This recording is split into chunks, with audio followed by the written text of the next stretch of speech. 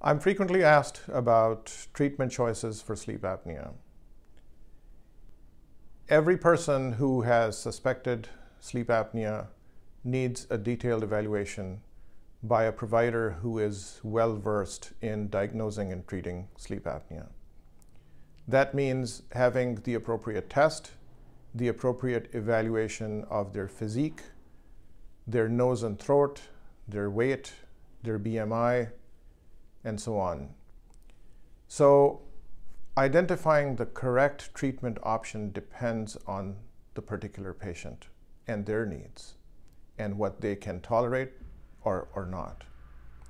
So once a good evaluation has been completed, then questions may arise about where to go next. If there is a nose and throat problem that is surgically correctable, and correctable in a sense that that is a permanent solution. I'll give you an example. Some people have some growths inside their nose, commonly termed polyps. If there is a physical obstruction in the nose and throat that can be surgically corrected, they need to go see their nose and throat doctor and get that corrected. When I say nose and throat, I also mean tonsils, which in most adults shrink in size and cannot be seen, but some adults still have them. So if someone diagnoses an individual with sleep apnea and never looks in their throat, then there's a problem with it, because if they have enlarged tonsils and they're not removed, then you're trying to force air with other kinds of treatment into the nose and throat without removing a physical obstruction to that flow of air. So that is an important part of the evaluation and an important part of the treatment options that are there. Once the nose and throat are felt to be clear, and possibly it happens quite often that people have trouble with their nose and throat, but it's not really fixable in a practical way. The other issue to look at is body weight, habitus, which means how you sit, stand, or lay down, what kind of a body physique you have, including the girth or the size of a person's neck. So again, a very common recommendation from physicians who often treat sleep apnea is to consider weight loss. Now, the weight loss issues are very often discussed between doctors and their patients, but like everybody else, everybody knows, this is an issue that is ongoing, that takes a long time to address, and there needs to be oftentimes a definitive, immediate answer to the problem of sleep apnea. So even if weight loss is needed and may help, you may still need some form of treatment in the short term until that weight loss is completed, and then you can be reassessed for sleep apnea. People who have nasal allergies, swelling inside their nose, sometimes they need medical treatment. So it could mean nasal sprays, nasal steroids, decongestants, treatment of sinus problems, and so on. So that also is part of that. Now, I want you to make a note of this discussion I just completed before getting to the next point of CPAP therapy. Very often, people make a connection between I have sleep apnea, I need a CPAP machine, or I have sleep apnea, I don't want to use a CPAP machine. Tell me something else. So there's a sequence in how this whole problem of sleep apnea needs to be approached. Proper initial evaluation and consideration to all kinds of possible treatments.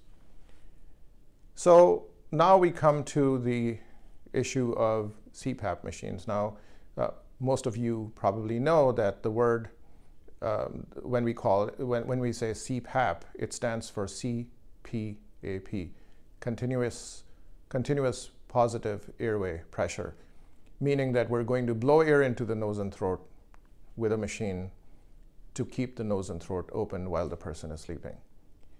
So these CPAP machines, sometimes people also talk about BiPAP or bi-level machines. So pretty much the concept is the same. There's different kinds of these machines. The point is to use a machine with a mask to blow air into the nose and throat and keep the air passages open. That still is, at the present time, the gold standard treatment. Most people who have obstructive sleep apnea benefit from these machines if they receive adequate help from their provider in choosing the right kind of mask for the machine, how comfortable they are with being able to put on a mask, ignore the presence of the mask on their face, and just sleep. The sooner somebody can adapt to it, the better they do. There are some people who are very, very sensitive to having anything on their face, or they just completely refuse, for a variety of reasons, to use a CPAP machine. And there are certain situations when a CPAP machine is just not the right option. So where do you go after that? The next option is a mandibular advancement device, also called, in short, MAD, also called oral appliance. And these devices bring the chin forward while the person is sleeping. They're placed in the mouth. They look like kind of like dentures, or they come in kind of different designs, different materials. There are a whole variety of manufacturers. Some come ready-made, some are customized. The ready-made over-the-counter options don't work very well, as you might guess. Most dental sleep medicine providers or dentists who are specializing in sleep medicine, they customize these devices to the patient. They adjust them for comfort. And then the patient needs to be retested for the presence of sleep apnea with the device in their mouth to see if it is adequately treating the sleep apnea. So that is one option. What about after that? There is a common, very frequent question about implantable devices. There's a device on the market that's been FDA approved for several years. It requires implanting an electrode into the muscle of the tongue to stimulate the muscle while the person is sleeping. It's controlled by a computerized device. The purpose is to stimulate the tongue muscle with a very small amount of electrical current while the person is sleeping, to cause the tongue muscle to shrink in size, become smaller as it's stimulated by the electrical current, and thus increasing the amount of space in the back of a person's throat. So many people don't realize that the tongue muscle is a huge muscle, much bigger than what you see when somebody sticks their tongue out. So that is a practical treatment. It is not universally available. It is very expensive, and much more expensive than either a CPAP machine or an oral appliance. There is a strong push by certain people to use these more often. And so there's many pros and cons, but that is also a form of treatment that is out there. And then there are completely non-invasive, very benign looking treatments that are also approved by the FDA for treatment of sleep apnea. One of these consists of these stickers that you put on your nostrils that seem to close off your nostrils. But in fact, they don't. They have tiny holes in them, allowing air to pass naturally and normally through the nose while you're breathing in, but creating a little resistance to the back flow of air as you breathe out through the nostrils, and thus creating a back pressure inside the nose and throat, which opens up the air passages a little. These are available by prescription, and the problem with these is it is very hard to determine how effective this treatment is in a particular patient.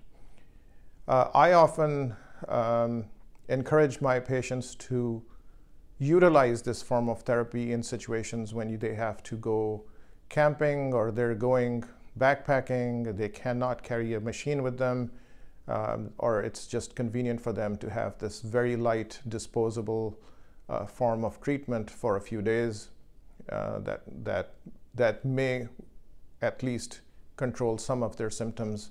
But what we don't know in every situation is how effectively it is treating them.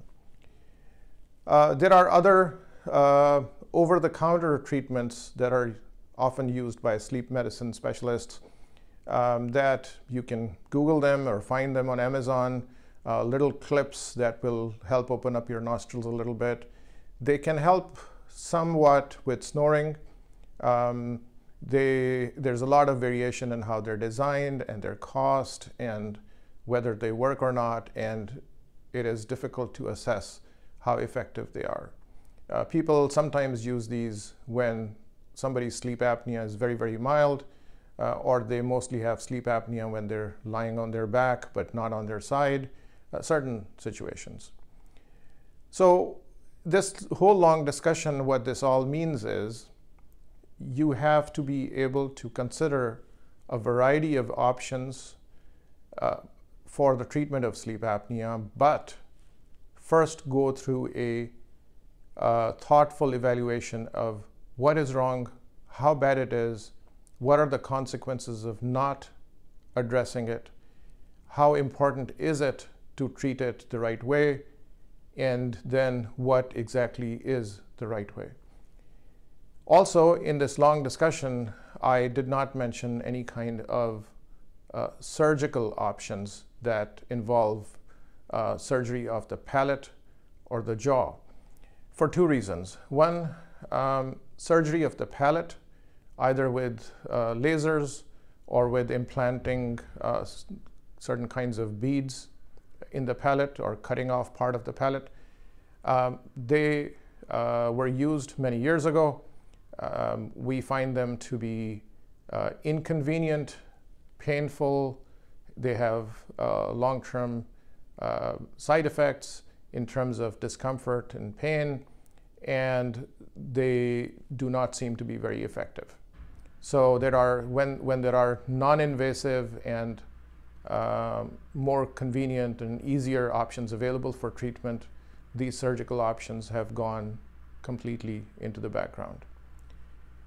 And then there is the issue of surgery of the jaw to help the jaw move forward. And that is major surgery that is not universally available. It requires a very specialized surgical approach.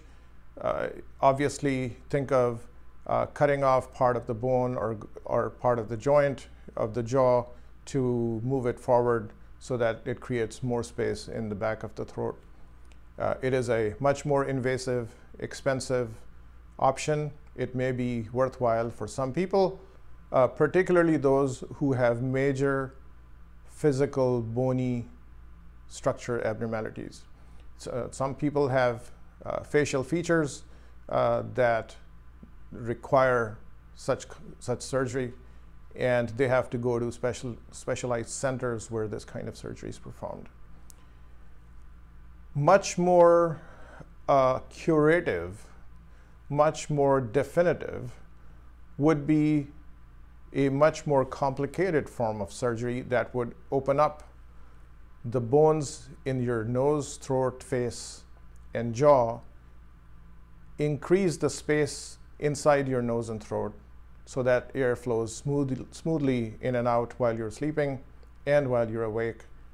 And of course, that is extremely invasive, not really recommended, not performed in a general sense.